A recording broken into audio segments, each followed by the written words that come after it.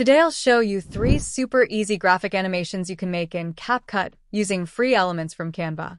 Let's get started. First, create the elements in Canva. Open Canva homepage. Create a new design. In the Elements tab, search black background. Under Photos, click one you like. Then click the 3 dots and choose Set Image as Background. Now in the search bar, type Grid. Choose a grid photo, add it to the page. Scale it to fill the canvas. And set Transparency to 60%. Click Share. Download. Choose PNG. Slightly increase size. And download. This gives us a crisp background.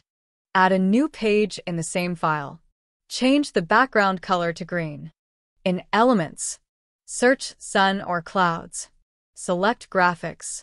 Click the Filter or Settings icon and enable Animated to show moving graphics. Pick one and add it to the page. Go to Share. Download. Choose GIF or MP4. If you want to remove with Chroma key, export with green background. If you want instant transparency, check Transparent Background. Only current page. Hit Download.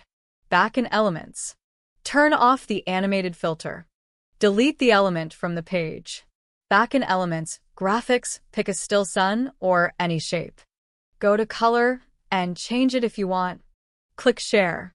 Download. This time choose the PNG file format. To remove with Chroma key, export with green background. If you want transparency, check Transparent Background, select only page 2 and download. That's your still PNG. Elements ready.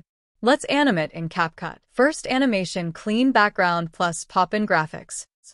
Drag the background onto the timeline. Go to Effects and add Vignette Effect. Then search for the black noise effect and add that too. Stretch both effect layers to match the full length of your background. Go back to your media files and drag your first animated graphic. Scale down and place at the bottom of the frame. With the clouds selected, go to Animation. In and choose Fade In. Next, add a text layer. Text, add heading. Go to Text Basic.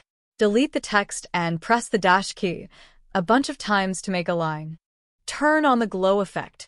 Choose the free option and rotate the line to -90 degrees so it's vertical. Make it smaller and center it. Trim the text layer to match your background length. Go to Animations and give that text an animation called Type 1 and set duration to 1 second. Go back to your media. Now add your second graphic, the sun. Trim the layer to match your background length. Scale it down. Place it at the top of the dashed line. Go to Animations and give it a fade in animation. That's our first look, friends, simple and clean. It took only few minutes to create. Moving on to the second animation, glowing chart bars. Drag a vertical PNG bar into the project and place it on the timeline. Click the crop tool and adjust it like so. Then click Apply. Scale it down and move it to the right. Then duplicate it 4 times so you have 5 bars total. Next, line them up side by side. Select all bars, adjusting their size and their position as you like. Select the first line bar from the right side. Go to Basic, click on Mask. Choose Horizontal.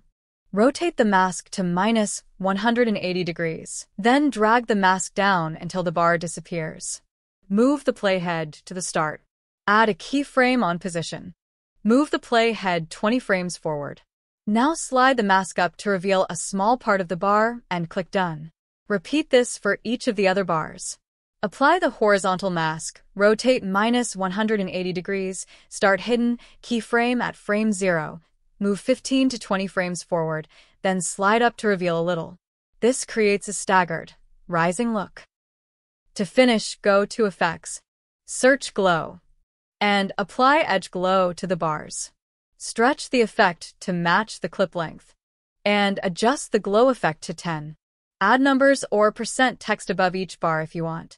That's animation 2, crisp and modern. The third and final animation. Moving dot on swinging line. Drag in a triangle shape to the timeline as an overlay. Adjust its length to match your background. Click on the crop tool and crop it like so. Then hit Apply. Make it smaller and center it. Now drag and drop your line to the timeline as an overlay, adjusting its length to match the rest of the layers. With the line selected, go to the crop tool and crop it like so. Then click Apply. Make the line smaller and center it. In Basic Controls, scroll to rotate and add a keyframe at the start. Move 20 frames forward by holding Ctrl and pressing the right arrow on your keyboard. Rotate the line slightly left. Move 20 frames again. Rotate slightly right. Keep alternating every 20 frames for a gentle swing. On the last keyframe, return the line to perfectly horizontal. Next, go to the Text tab and add a heading. Go to Basic, delete the text, and type in a dot. Move it up. Make it bigger. Center it. Go to Basic, pick a color you like, and enable glow. Hold and drag the text to the start of the timeline, adjusting its length to match the rest of the layers. Move the playhead to the start and add a position keyframe on the dot. Click on the line layer and use the next keyframe arrow on the line layer to jump between line keyframes. At each keyframe, slide the dot left or right so it stays on the line.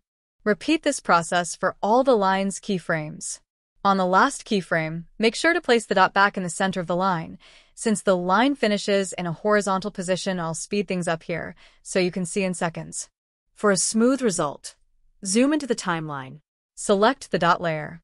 Hold Ctrl and tap the right arrow to move one frame at a time. If the dot drifts off the line, nudge it back. Do this across the whole clip for a perfectly tracked motion. And that's animation 3. Simple, satisfying, and professional. I hope you found this tutorial helpful. Tell me in the comments which animation you'll try first. If you want to learn another simple effect, check out this tutorial: how to animate icons and graphics, smooth pop-in effects for your videos. Thanks for watching. See you next time.